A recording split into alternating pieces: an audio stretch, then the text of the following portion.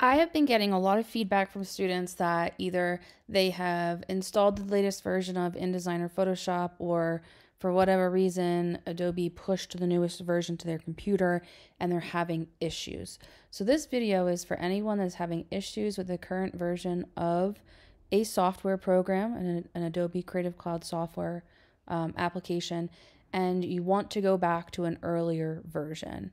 So to do that, you need to open the Creative Cloud. And so you can, I'm on a Mac, so I can click up here and I can launch my Creative Cloud, or you can go to your applications and find the folder for Adobe Creative Cloud and you can launch the Creative Cloud.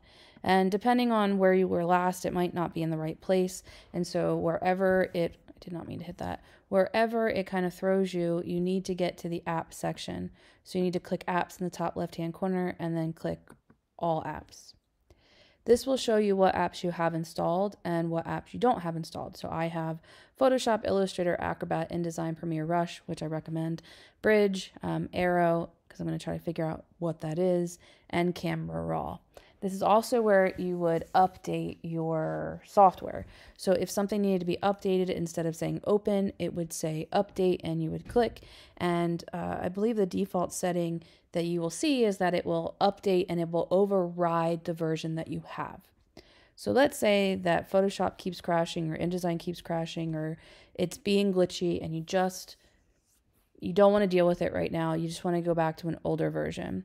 If you hit the three dots on the right-hand side of this row for each software application, there is an option to uninstall the app completely, but there's also an option to install other versions. So InDesign tends to be a smaller file size, so I'm going to hit other versions of InDesign, and you can see that I have version 18 installed, and if I was having issues with version 18, I could select version 17.4, which is the most recent version before that, and select install. It will then install version 17.4. It's going to take a few minutes. And then once it's installed, if I go back to my applications, instead of seeing Adobe InDesign 2023 and nothing else, I will look to see that I will have two versions of InDesign installed on my computer. It's going to take a minute, and I'm not planning to edit this pause out of this video, so it could take a while.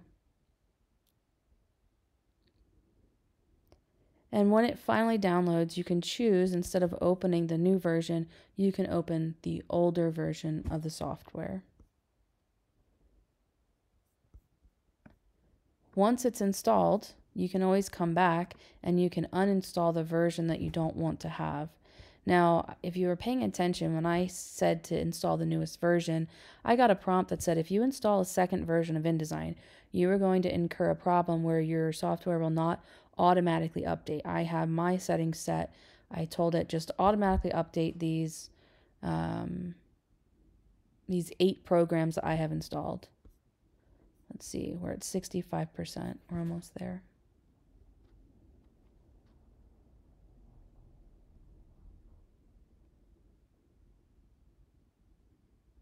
So by installing the second version, I just have to accept that I'm going to have to do some manual updates, which if I am having a problem with the newest version being glitchy, that's not a bad thing in my opinion. Usually when you have glitchy issues, so now InDesign appears on here twice. So if I go to my applications folder, I now have 2 versions of InDesign. So I can choose to open the old version or I can choose to open the new version. And if I click the little 3 dots, I could uninstall this old version or I could uninstall the newer version so that I only have one version installed. So maybe you have space issues on your computer, so you don't want 2 and 3 versions of Photoshop and Illustrator and InDesign installed at all times.